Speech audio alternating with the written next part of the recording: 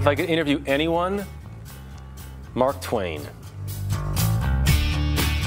Favorite sound? Ric Flair. Woo! Woo! Nature boy! But yeah, I like Ric Flair. I went to college initially to be a dentist, I thought. I was a pre-dentistry major. Took my first chemistry course and it didn't really work out after that. I try to get up right when the alarm goes off. Don't hit snooze. I think it just prolongs the pain. We have a small apartment and I have a new baby, so a lot of times I'll have to put my clothes out in the living room and then I'll tiptoe around. What generally happens with me though is even though I'm trying to tiptoe around because my wife is still sleeping and the baby is still sleeping, invariably I drop something that is large and fragile and it wakes everyone up. Get my news anywhere I can. I love news. If I'm not changing a diaper or eating food or feeding my baby, I have my face in a magazine or a book or the computer screen. If I'm not reading constantly, I don't feel right.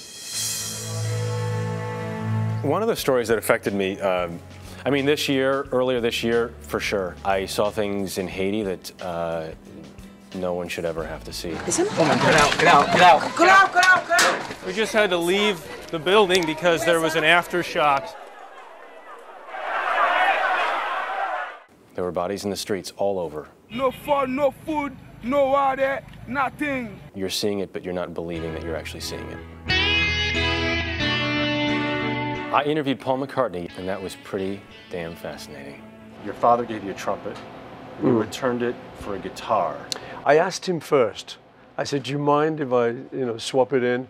He said, no, that's okay. I mean, it's just like the room is revolving around him. There was just so much energy there. We had said to our manager, we're not going to America until we've got a #1 record there.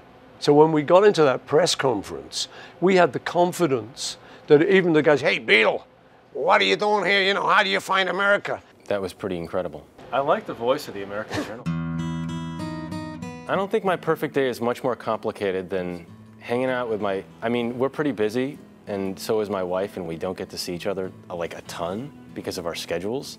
But there are some times when we're just like hanging out on Sunday afternoon and look at each other and we're like, this is where we want to be.